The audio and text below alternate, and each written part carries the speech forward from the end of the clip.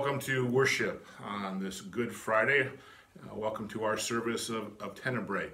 This is a continuation of yesterday's Maundy Thursday service, and it will conclude really with our worship on Easter Sunday as we gather to celebrate the resurrection. This is the worship of the great 3 days, the Triduum, from Maundy Thursday through Good Friday to Easter Sunday resurrection. Tenebrae is a centuries-old service of the Christian Church. It is sometimes called the service of shadows, characterized by the extinguishing of candles and lights as the story of our Lord's death is related. Tenebrae climaxes with the removal of the last light of the sanctuary, the light of the Christ candle, as we hear of Jesus' death on the cross. After Jesus is laid to rest, the strepitus is heard, a loud noise signifying the closing of the tomb and the shaking of the foundations of the earth. At the end of Tenebrae, the Christ candle returns, anticipating the promised resurrection. The devotional structure of Tenebrae may follow a variety of patterns. Sometimes the service is built around what we call the 7 last words, a compilation from all 4 Gospels of the words Jesus spoke from the cross. Other times, a single Gospel account of the Passion story is used.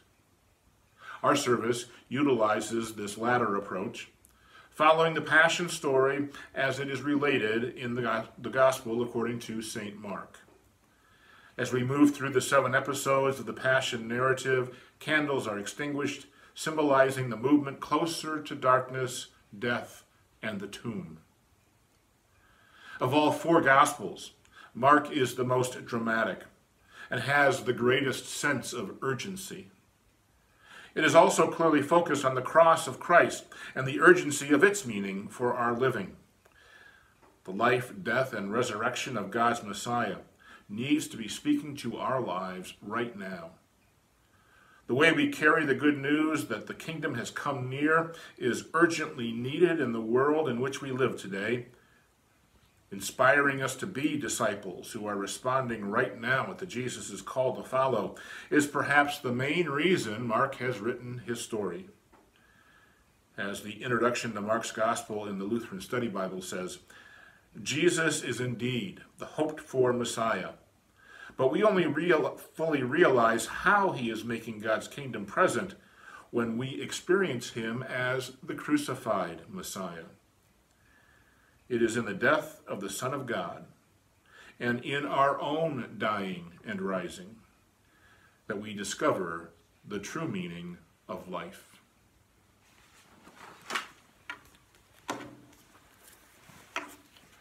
We gather in the name of the Father, and of the Son, and of the Holy Spirit.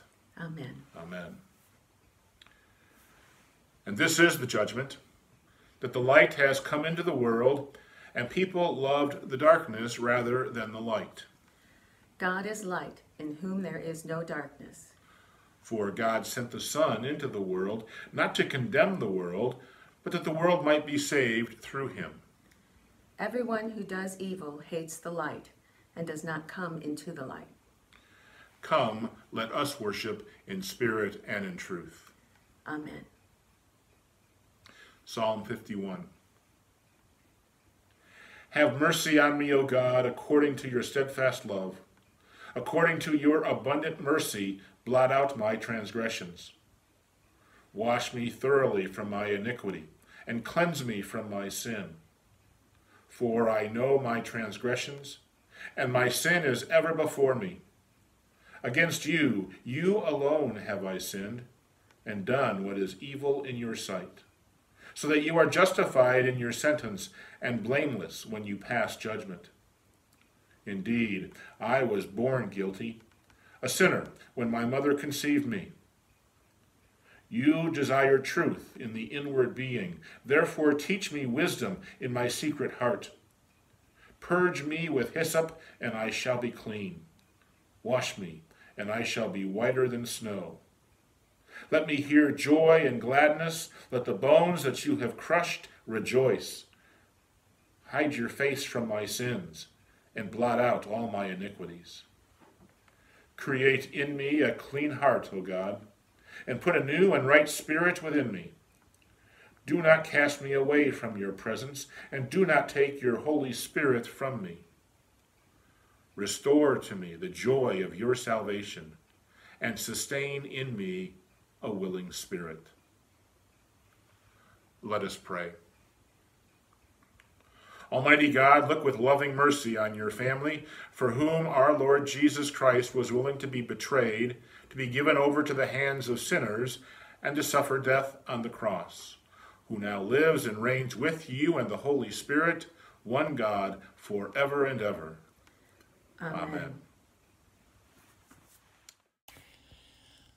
A reading from the 14th chapter of Mark.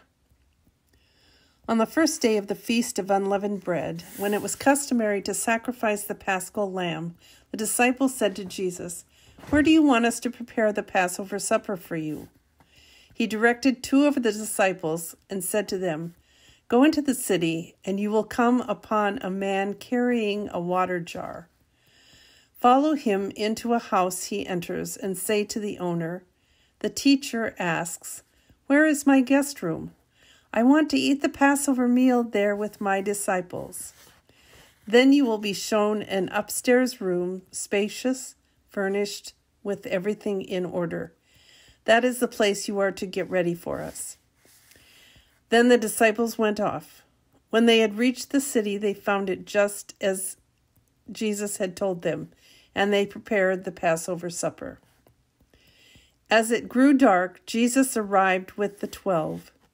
They reclined at table, and in the course of the meal, Jesus said, "The truth is, one of you is about to betray me, one who is eating with me." They were very upset at these words, and one by one they said to him, "Surely it's not me." Jesus replied, "It is one of you 12, one who dips into the dish with me. The chosen one is going the way the scriptures foretell. But woe to the one by whom the chosen one is betrayed. It were better that had that person never been born." During the meal, Jesus took bread, blessed and broke it, and gave it to them, saying, "Take and eat. This is my body." He likewise took a cup, gave thanks, and passed it to them, and they all drank from it. Jesus said to them, "This is my blood, the blood of the covenant, which will be poured out on behalf of many. The truth is, I will never again drink of the fruit of the vine until the day I drink it anew in the kingdom of God." After singing songs of praise, they walked out to the Mount of Olives.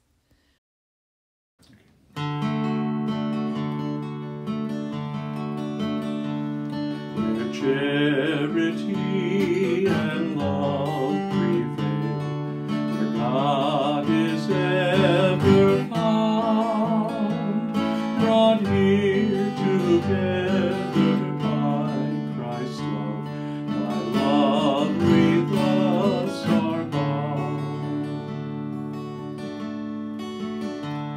With grateful joy and holy fear, God's charity we learn. Let us with heart and mind and soul now love God in return.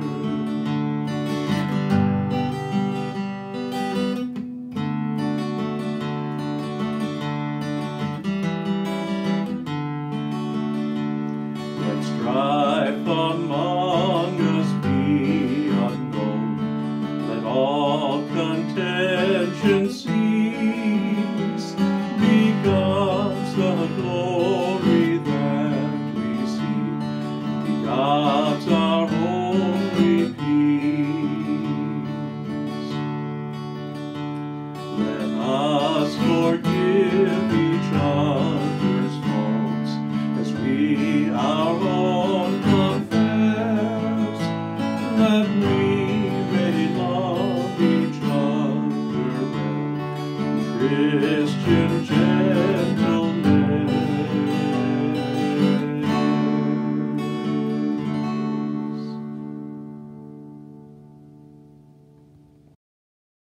Mark 14:32 through 42.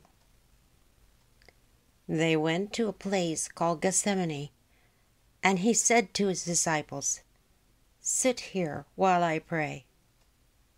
He took them with him, Peter and James and John, and began to be distressed and agitated. He said to them, "I am deeply grieved, even to death. Remain here and keep awake."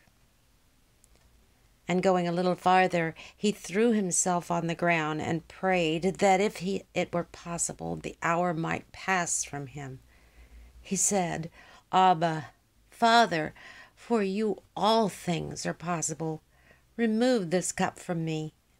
Yet not what I want, but what you want." He came and found them sleeping, and he said to Peter, "Simon, are you asleep? Could you not keep awake 1 hour? Keep awake and pray that you may not come into the time of trial. The spirit indeed is willing, but the flesh is weak." And again he went away and prayed, saying the same words. And once more he came and found them sleeping, for their eyes were very heavy, and they did not know what to say to him. He came a third time and said to them, "Are you still sleeping and taking your rest? Enough. The hour has come. The Son of Man is betrayed into the hands of sinners. Get up. Let us be going. See, my betrayer is at hand."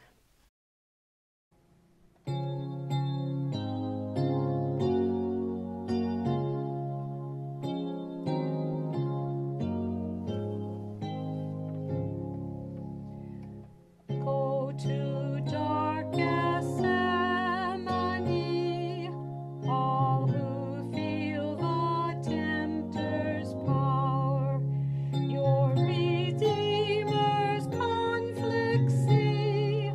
Watch with him one bitter hour. Turn not from his griefs away. Learn from Jesus Christ to pray. Follow to the judgment hall. View the Lord of life arraigned.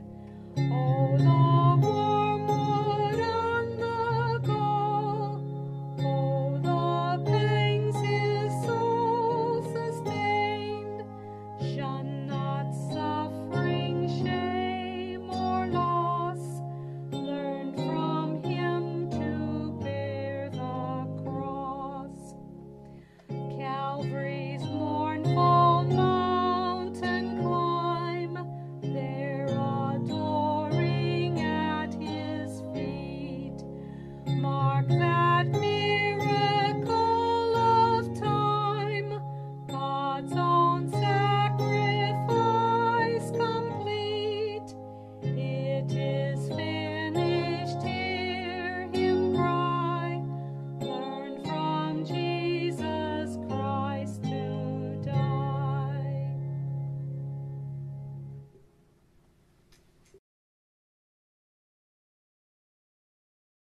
Immediately, while he was still speaking, Judas, one of the 12, arrived. And with him there was a crowd with swords and clubs, from the chief priests, the scribes, and the elders. Now the betrayer had given them a sign, saying, "The one I will kiss is the man. Arrest him and lead him away under guard." So when he came, he went up to him at once and said, "Rabbi," and kissed him. Then they laid hands on him and arrested him. But one of those who stood near drew his sword and struck the slave of the high priest, cutting off his ear. Then Jesus said to them, "Have you come out with swords and clubs to arrest me as though I were a bandit? Day after day I was with you in the temple teaching, and you did not arrest me. But Let the scriptures be fulfilled. All of them deserted him and fled.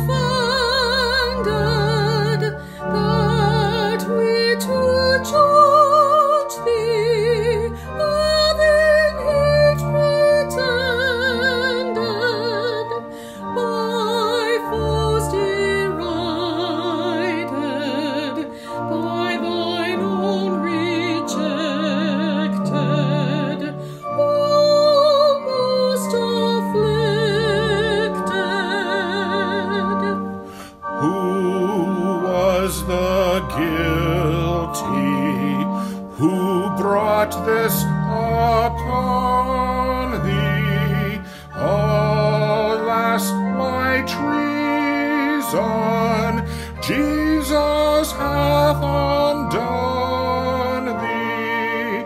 'Twas I, Lord Jesus, it was denied thee. I crucified thee. Oh, the good shepherd for the sheep is offered. The slave hath sinned, and the Son hath suffered for our atonement, and thy nothing heeded. God interceded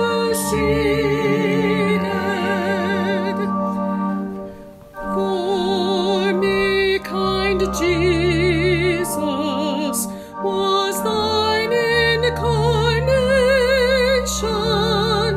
thy mortal sorrow, and thy life's oblation, thy death of anguish, and thy bitter passion for my salvation. Therefore, kind Jesus, since I cannot pay thee, I do adore thee, and will ever pray thee. Think on thy pity and thy love unswerving, not my deserving.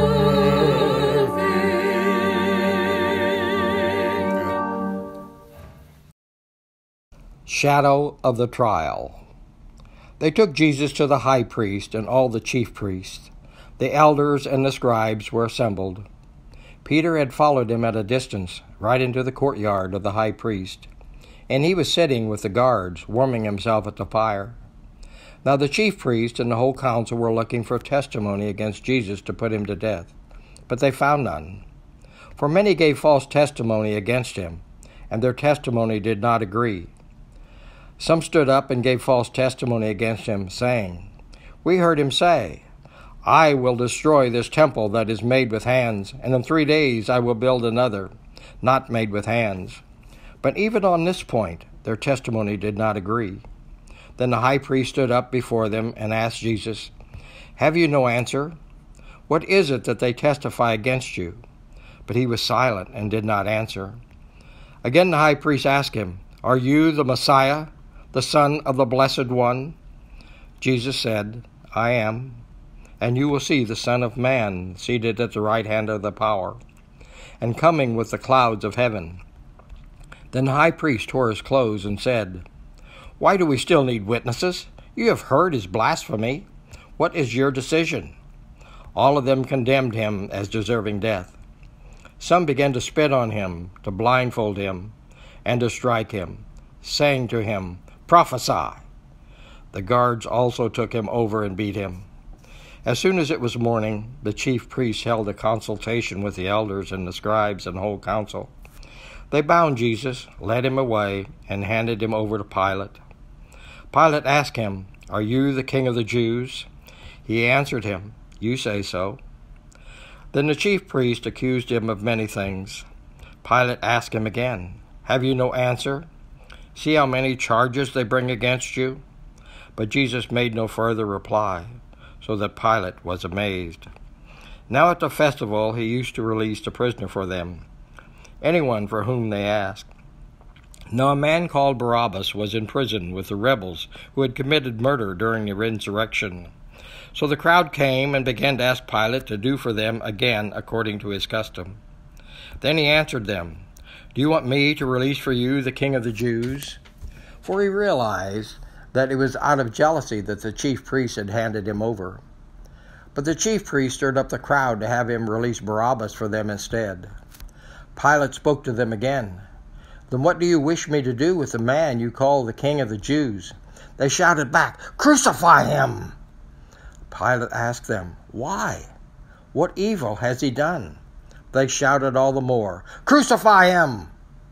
So Pilate, wishing to satisfy the crowd, released Barabbas for them, and after flogging Jesus, he handed him over to be crucified.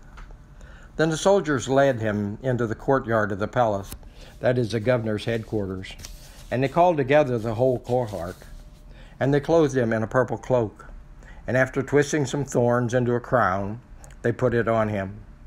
They began saluting him, "Hail, King of the Jews!"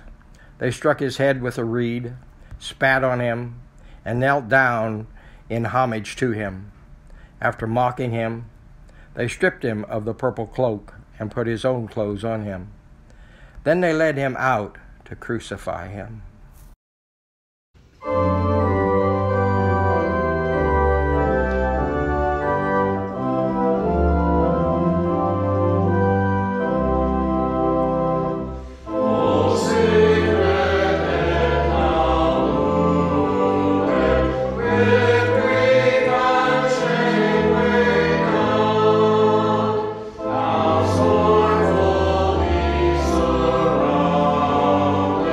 With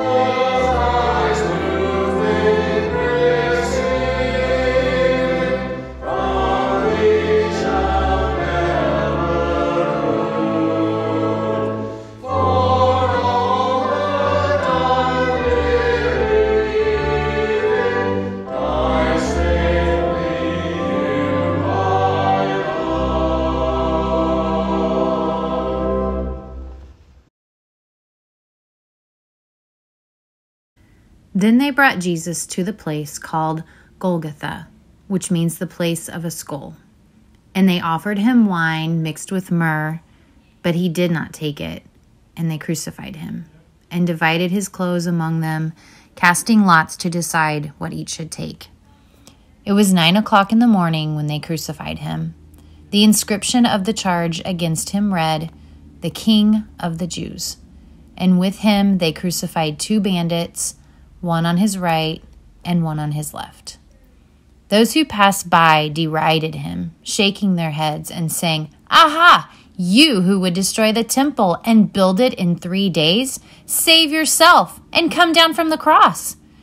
In the same way, the chief priests, along with the scribes, were also mocking him among themselves and saying, "He saved others. He cannot save himself. Let the Messiah, the King of Israel, come down from the cross now, so that we may see and believe." Those who were crucified with him also taunted him.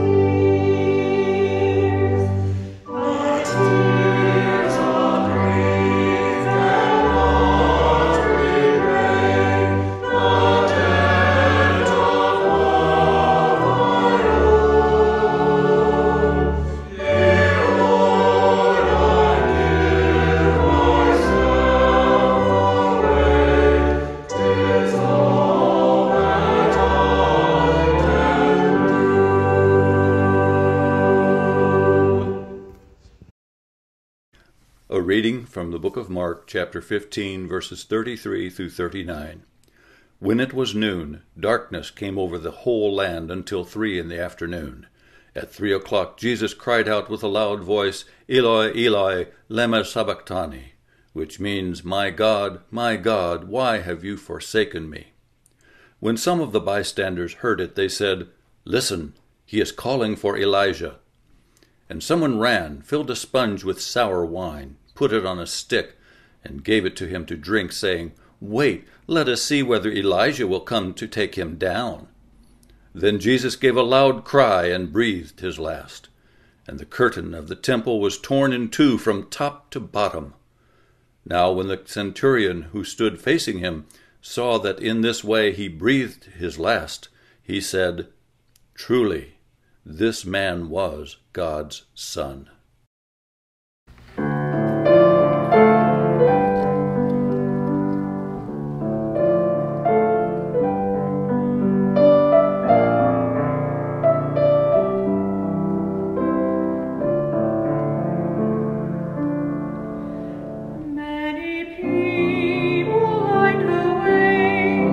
As the king rode into town.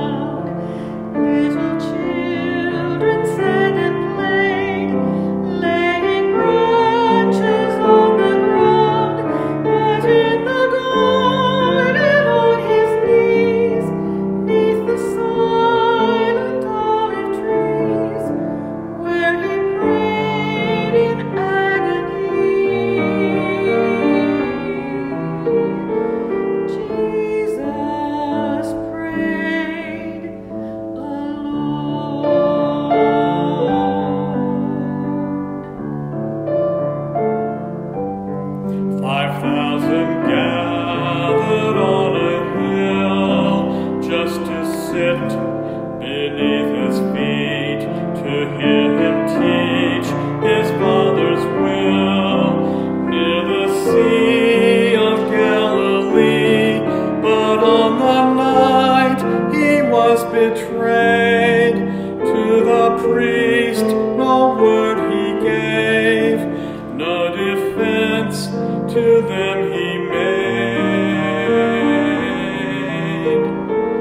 Jesus stood alone.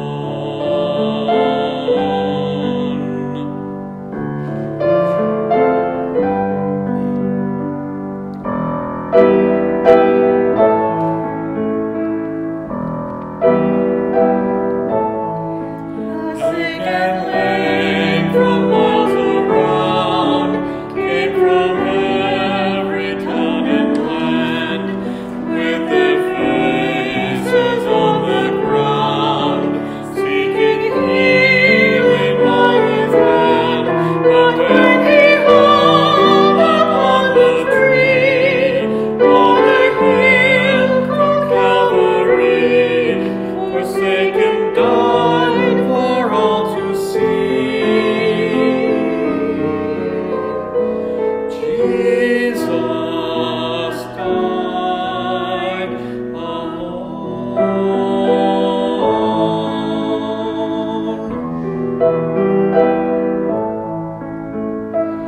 Jesus died alone.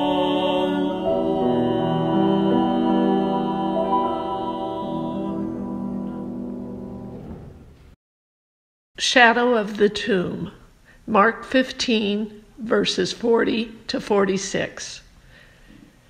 There were also women looking on from a distance.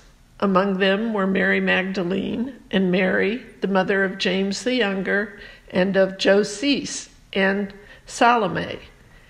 These used to follow him and provided for him when he was in Galilee. And there were many other women who had come up with him to Jerusalem. When evening had come, and since it was the day of preparation, that is, the day before the Sabbath, Joseph of Arimathea, a respected member of the council, who was also himself waiting expectantly for the kingdom of God, went boldly to Pilate and asked for the body of Jesus. Then Pilate wondered if he were already dead, and summoning the centurion, he asked him whether he had been dead for some time. When he learned from the centurion that he was dead, he granted the body to Joseph. Then Joseph brought a linen cloth, and taking down the body, wrapped it in the linen cloth, and laid it in a tomb that had been hewn out of the rock. He then rolled a stone against the door of the tomb.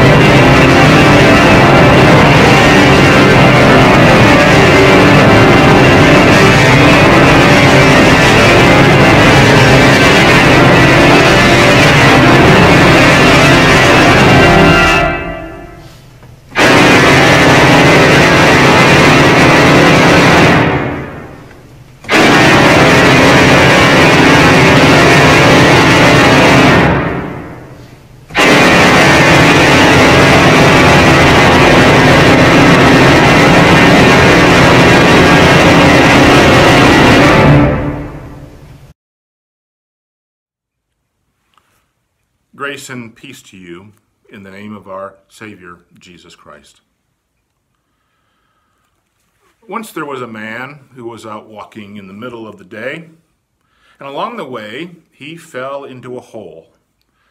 The hole was deep enough that he couldn't get out by himself, Yet he could still see the top from where he fell, and he could see if someone was passing by. The man was in the hole for a good length of time when he saw his doctor pass by. He called out, "Hey, Doc, can you help me get out of this hole?" The doctor studied the man's situation for a while. Then he pulled a pad out of his pocket, wrote out a prescription, and tossed it down to the man. It was the best the doctor could do, but it did not get the man out of the hole. A short time later, the man saw his lawyer pass by. He called out, "Hey, counselor, can you get me out of this hole?" The lawyer studied the man's situation for a while, decided they had a pretty good case against whoever was responsible for making the hole, and he tossed his business card down to the man. It was the best the lawyer could do, but it did not get the man out of the hole. A good while later, the man saw his pastor pass by. He called out, "Hey, Padre, can you get me out of this hole?" His pastor studied the man's situation for a while, counseled with the man for a bit, then offered a prayer. It was the best the pastor could do, but it didn't get the man out of the hole. Finally, the man's friend came along. The man called out, "My friend, can you get me out of this hole?" The man's friend studied the situation for a moment. Then he jumped down in the hole with the man. The man was incredulous. "Why did you do that?" he cried out. "Now we're both stuck down here." "Don't worry," said his friend.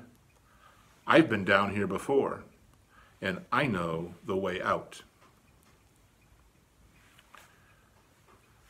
Jesus is the friend who jumps down in the hole with us.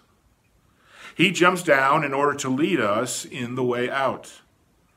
This is what he does on the cross. He jumps into the hole into which we have gotten ourselves. He takes on the sin of all humankind, and there he does the one thing we cannot do for ourselves. The one thing nobody else can do for us. He leads us out of that hole by dying in our place. One of the first things we learn as children of the faith is that Jesus died for the forgiveness of sins. We learn this right along with "Jesus loves me, this I know, for the Bible tells me so." We learn that as children, and then we spend the rest of our lives coming to an understanding of exactly what this means. We struggle a lot in really believing what we were told. We are told we are forgiven, yet we sometimes have a hard time believing that we have been forgiven. We don't feel worthy enough to be forgiven. The truth is, of course, we're not. But we are told this doesn't stop God from forgiving. We are more important to God than the rules. This seems just too good to be true sometimes. We also resist believing forgiveness is truly the way out of the holes that we experience and have dug for ourselves in our living. When we are attacked, we feel the need to counterattack. We know that we are told to turn the other cheek. We know we are told that only love will make us strong. But we are afraid to trust this and follow in the way Jesus leads us. We rely on our laws. We rely on our wealth. We rely on our military.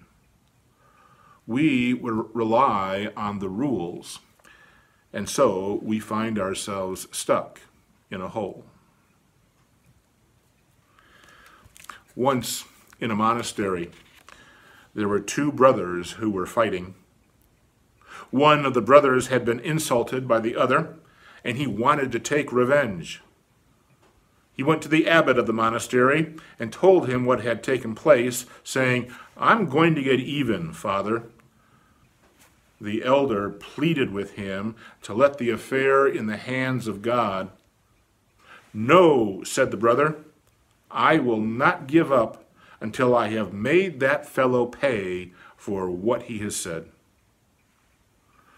With that, the abbot stood up, raised his hands in the air, and prayed, "O God, thou art no longer necessary to us, and we no longer need thee to take care of us, since, as this brother says, we both can and will avenge ourselves." Well, in hearing that prayer, the younger monk bowed his head, realized the error of his ways, and gave up his idea of seeking revenge. Will we give up our ways of designing and trying to save ourselves? And will we give ourselves over to God's way, the way which God shows us in Jesus Christ? We sit in the darkness of this night and we hear the story of Jesus' death. We think of the situations in our own lives and in the world around us, the violence that seems to worsen through the years, the hostilities that never get resolved, the poverty that never goes away, the sinfulness we cannot stop ourselves from doing. We sit in the darkness of this night, and God feels far off, and we doubt that the way of God will work. But God is not far off. God surrounds us, even this night, even in the darkness. God surrounds us. Even in his own death, Jesus is not abandoned by God. In 3 days, the truth of this will be shown.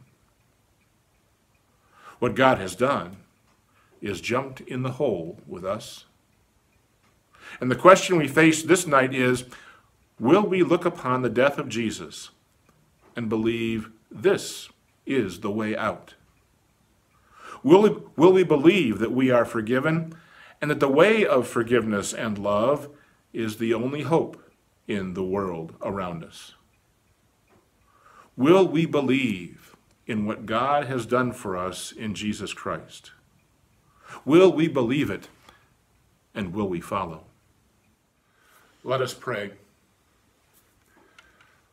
Lord Jesus, one of us betrayed you, another denied you, and all of us have forsaken you.